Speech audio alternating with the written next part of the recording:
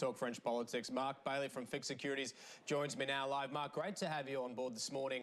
39 years old, never been elected to office before, started his own party less than a year ago. What a victory.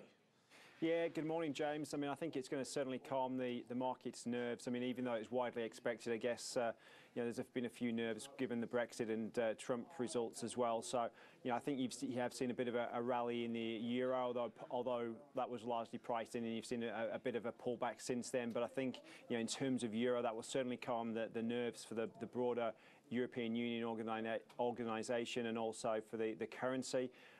There's also good election results as well in Germany for Merkel in some of the state elections there. So again, seems to be solidifying her position ahead of elections in Germany, national elections later this year.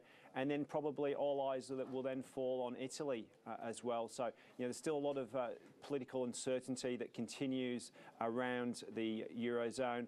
And I think most of the focus will be on those elections, which don't have to be called in Italy until May 2018.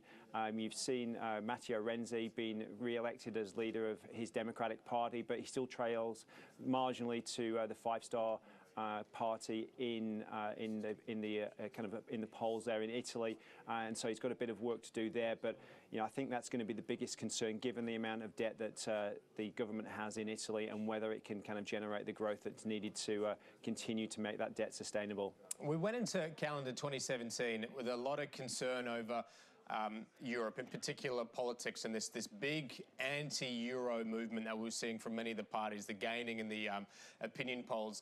Do markets take much heart from this French election, from those early sort of German local elections, that perhaps there is a prevailing pro-Europe wind sweeping through? Look, I think it's at this stage, I think it certainly is going to be taken as a positive. Longer term, I think you're still going to see those anti-establishment parties, the anti-Euro parties, still continuing to do well. I don't think Greece is particularly solved. There's still that debate between the IMF and the European Union, how to solve Greece's debt problem and how to make that debt sustainable. So I think you're still going to see those types of parties, gain ground in elections, and people are just kind of generally globally fed up with the established political parties and the fact that nothing ever seems to get done. Yeah, in terms of things not getting done, let's talk about the French economy, because it's been crying out for reform for absolutely decades now. Suggestions, certainly from the early reports, that Macron says he's going to take his time. Well, do they have much time, France? One of the big issues that has led to this anti-establishment is the broken structure of their economy, particularly we talk about a welfare state here in Australia. Goodness me, go dip your toe in France. It's shocking. Yeah, and there's also all the labour laws as well, and the unions are still very strong. So I think part of the danger with Macron is that you'll get the euphoria. Yes, it's not the National Front, it's not Le Pen, and will mean that France will be still very central to the European Union. Having said that, a bit like Trump, we don't really know what policies, if he has got any policies. Look, the indications are that it's going to be a lot more measured and a lot more mainstream and central than Trump's rhetoric in terms of the campaign that Macron ran. But in terms of the actual specifics, I think in terms of trying to turn over some of the established labour laws, it's going to be a hard push for Macron's party to get that through. But I think it's going to be in the right path, and I agree that France does need to kind of almost reinvigorate itself and try and drive growth through the economy. But again, we've got to remember that it is between a rock and a hard place in terms of the government debt. They're not able just to go out spending because they've got that cap from the Maastricht Treaty of 3%. And if it was that simple, then it would have been tried before. So again, there's going to be the euphoria, and then there's going to be the realization of the tough path ahead, and then probably some disillusionment as well along the way, because probably won't have achieved everything that people had hoped.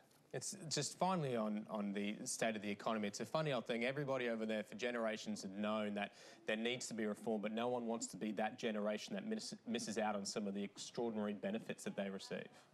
Yeah, it's a difficult situation, as we've seen, across Europe and Greece in particular, where it's just shown the light on some of the welfare issues and the handouts that kind of retirees do get, for example. And it is difficult to change that mentality. And as you rightly say, no political party wants to put their hand up and say, yeah, we're going to reform that, even though it is probably for the generic good of the country, because it's politically unpopular. And we've seen that time and time again in various countries on very key issues. I mean, look no further than our own shores and the GST debate.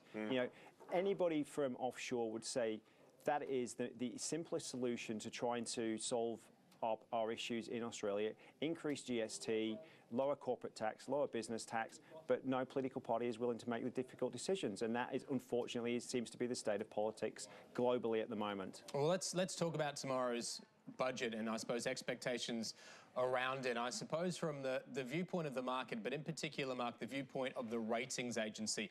What do you think they're going to need to see? I mean, we talk about this credible plan to surplus. I mean, what does that mean in their eyes to maintain the AAA for Australia? Yeah, well, I think in terms of the rating agencies and what they see and where they see Australia's AAA rating being maintained, so they've essentially signed off on the previous budget that had a deficit, I think, of around about 29 billion Aussie, and this one that looks like it's going to be put forward is going to be around a deficit of 25 billion. So there's going to be a slight improvement there. So you would naturally assume that Australia would maintain its AAA rating.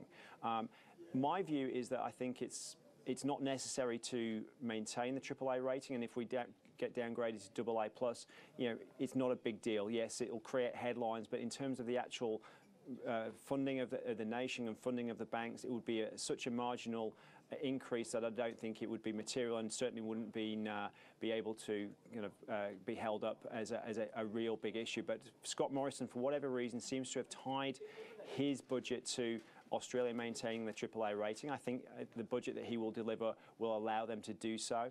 I mean, obviously, it's been boosted by higher commodity prices, which, as we've seen in iron ore and other commodity complexes over the last couple of months, have sold off fairly significantly. But I think, in terms of the budget that he's going to propose, I think that's certainly going to be sufficient for the rating agencies to kind of come out and reaffirm that AAA outlook on Australia. And I mean, what do you think they want to see, and what does the market want to see? We've heard in the past that we have a spending problem, the idea of not spending more than you're making, but we've continued to see debt as a proportion of GDP increase, those spending levels increase. They talk about savings, but they're still banking savings that have yet to actually get through Parliament, in particular the Senate. So it's one thing to say it, it's certainly another thing to actually demonstrate it in practice.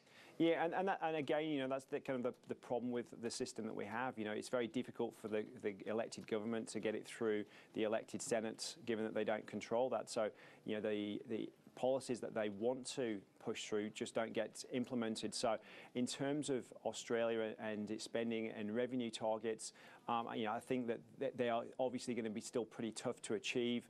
The states are obviously still arguing over the split of the GST, and there's a lot of angst. I just got back from Perth last week, and all the conversations revolve around the GST and the lack of GST that actually finds its way back into Western Australia. So that's going to be a political hot point for the government, when it delivers the budget, and see whether they can address that issue. But I think the simplest solution is to increase GST and reduce personal and corporate taxes. That seems to be the solution that's proposed broadly, but whether it's not even seems to be on the table in terms of Scott Morrison's budget, and I think that's the easiest solution. If you look at all the other countries in the world, and most of other countries in the world, they've got higher GST or value-added tax or sales tax or whatever you want to call it, and lower personal tax. And I think that's the simplest way to try and stimulate entrepreneurialism in terms of individuals and companies, because they're getting more dollars into their wallets at the end of the day, and also it does reduce that black market economy. That GST does capture all the cash that goes into people's hands. Yeah, absolutely. The budget, of course, released tomorrow. I won't be holding my breath for that tax reform, though. Mark, appreciate your time this morning. Thanks, James. Have a good day. Mark Bayley there from FIIG Securities. Just some breaking news.